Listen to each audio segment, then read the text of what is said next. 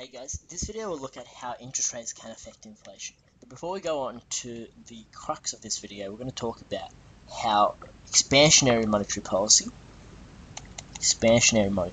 and this is when the RBA loosens its interest rate target. So this means they have a lower target cash rate. Expansionary monetary policy will never lead to a higher inflation rate above the target range. And this is because the achievement of the goal of low inflation is the RBA's main goal.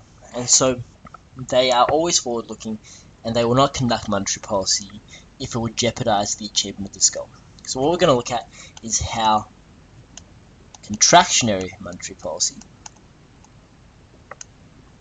MP, can slow inflation rates.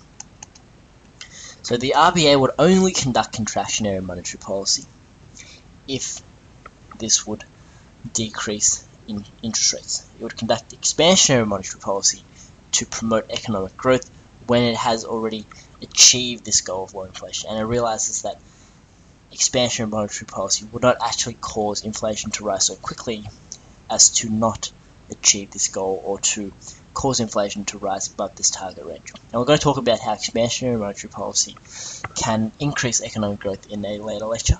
But this video we're just going to focus on how interest rates can affect, or how contractionary monetary policy, to be more precise, can slow inflation. Now, this can be slowed through three different channels. I'm going to look at these three channels one by one. So higher interest rates would then affect consumption expenditure. So as we know, one of the main causes of inflation is this demand inflation, and this is caused by an excess of aggregate demand over aggregate supply. So we know that aggregate demand is a component, or can be broken down into C plus I plus G plus net exports. And so when the interest rate increases, this means that we have more incentive to save. So we talked about the reasons we have to save, and this may be because we want to purchase a large product, or a large purchase at the end of once we save up enough money, so such as a house or a car. So we save our money in order to allow for this purchase of a car or house as our final goal. And so when the interest rates increase, that means we are getting more return for our money, and therefore we have more incentive to save. And then what this means is that we have less incentive to spend on large purchases. Because as we talked about, when we buy a house, oftentimes people don't have enough money to purchase, say, a $500,000 house up front. People don't have that much money in their bank account, so they have to borrow money. And when they borrow money, they have to pay a return on that money above what the principal was. So if they wanted to borrow, say, $200,000 to purchase a house, then they may have to pay back an extra $300,000 in interest over, say, a 25-year period. And that can be a lot of money, especially if interest rates are high. So that discourages people to spend on large purchases at the moment, and encourages people to save more. So it won't affect people, say, to buy coffee, but it affects people buying houses or cars or large purchases such as that. And what that means is that consumption expenditure in the economy, that will decrease.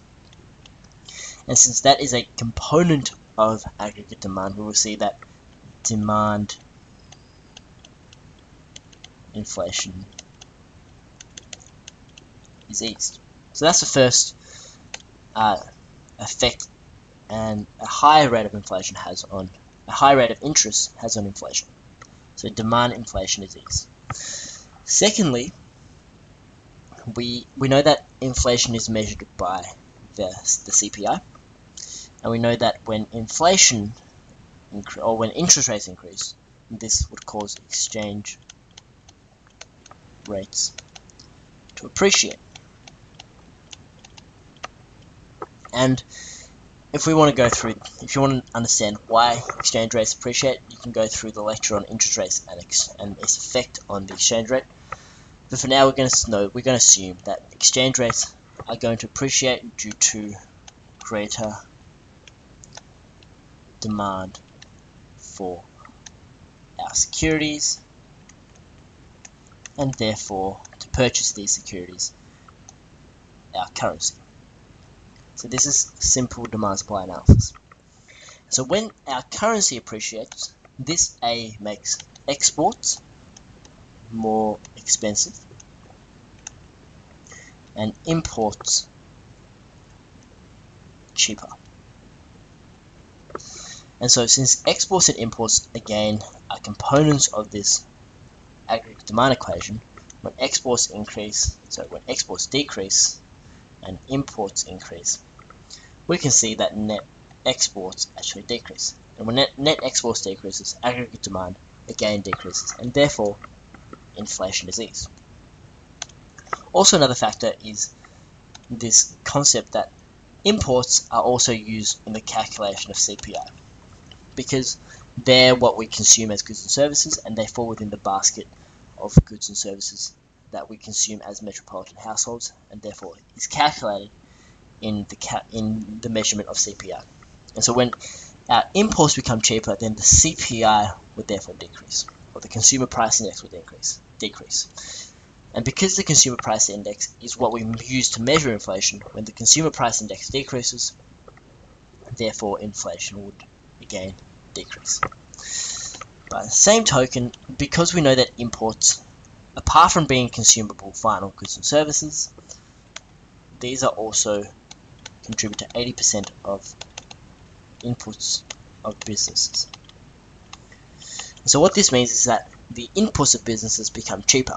And when inputs of businesses become cheaper, then the business can maintain their profit margin without the need of marking up prices.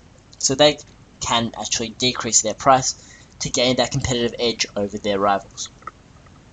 And when businesses decrease their price, therefore this again will be reflected in the CPI here, and the CPI would decrease because in Australia we consume a fair amount of domestic goods and services, and because we consume domestic goods and services, they are included in the calculations of CPI.